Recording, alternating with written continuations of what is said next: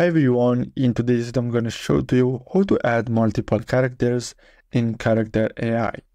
So the first step is to simply go to Character AI, and then you have to simply click on this create button on the left side, and then simply click on create a room, and then here you have to simply enter the room name, and then basically what you have to do next is to add the character. So as you can see, you have basically over 100 characters available, and you're gonna see at the top the one that you've created, so you can choose them too if you want, and then you can add as many as you want, as you can see.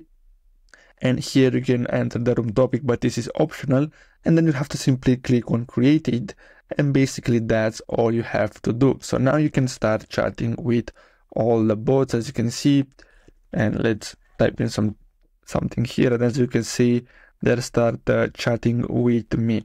So that's all. I hope you found this video helpful. Don't forget to like and subscribe, and I'll see you in the next video. Thanks for watching.